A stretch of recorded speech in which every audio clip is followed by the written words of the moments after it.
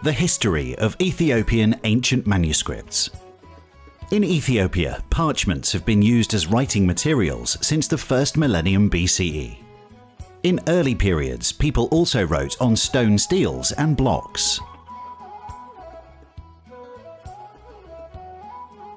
This large inscribed monument is from the 4th century CE in the reign of Emperor Ezana. So is the monolithic obelisk. The purpose and meaning of the stone blocks are unknown. The monument is inscribed in 3 languages: Gers, or Classical Ethiopian, Sabian, a tongue of South Arabia, now Yemen, and Greek.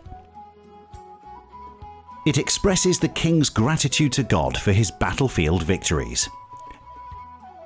These records of stone and parchment testify to a flourishing written culture during Ethiopia's Great Aksumite period from the 1st through to the 8th century CE, and accelerated with Christianity's arrival in the 4th century. Ethiopia was the second country in the world to make Christianity its state religion, and it quickly spread among its people. Young men were taught to read and write and preach the word of God and transcribe holy books.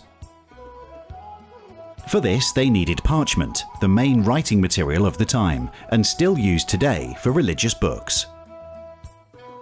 Goat and sheep hides typically were used to make parchment. These practices have changed little in Ethiopia since ancient times. In this video, we present the parchment making process, the writing tools, and the skilled craftsmen called scribes who created them. And we present some of the varied Christian and Islamic manuscripts produced over the centuries.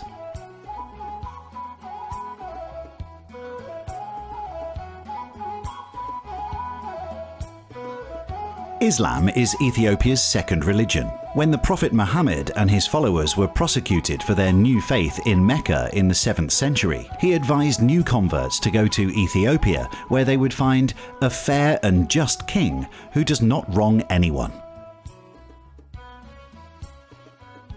Parchment making.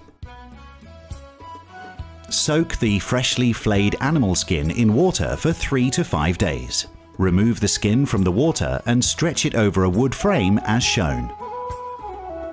While the skin is under tension, scrape off the fat and connective tissue with the curved parchment knife. After the skin completely dries, polish with a pumice rock and fine abrasive powder.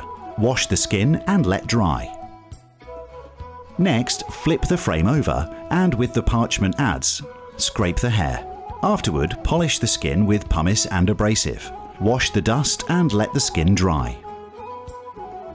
The finished parchment is cut to size, lightly ruled with a sharp scoring device, and is ready for writing.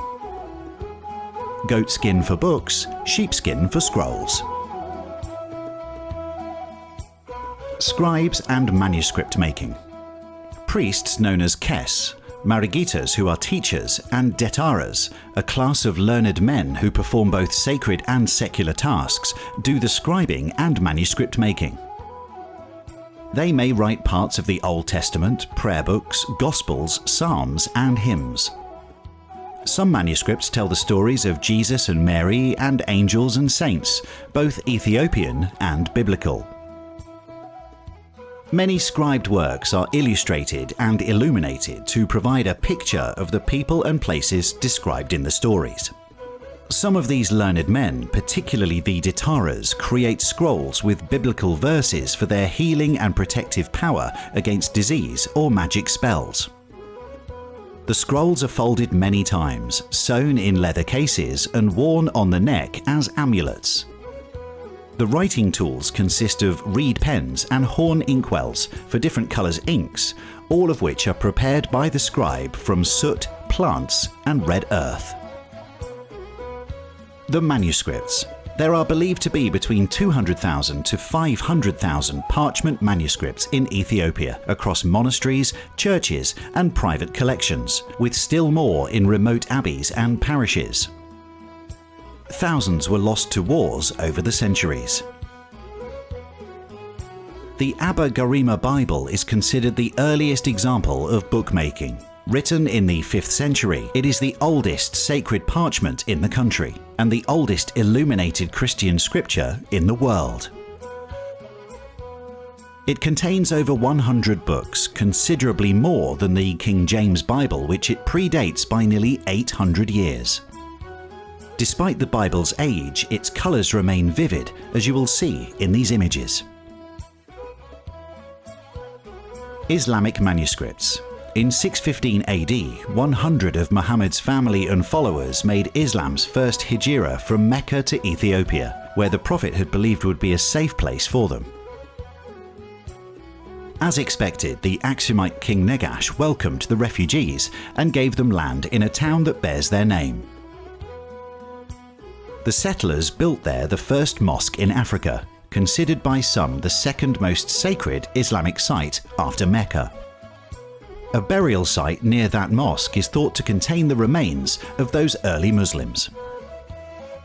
More Muslims settled throughout the country. Its largest Islamic community lives in eastern Ethiopia, where the city of Harar remains one of Islam's holiest sites. As in Christian communities, Muslims learned to make parchments and writing tools. They educated their young men to read and write holy text, mainly the Quran. The scribes copied the sacred book to reach all the Prophet's followers with his teachings.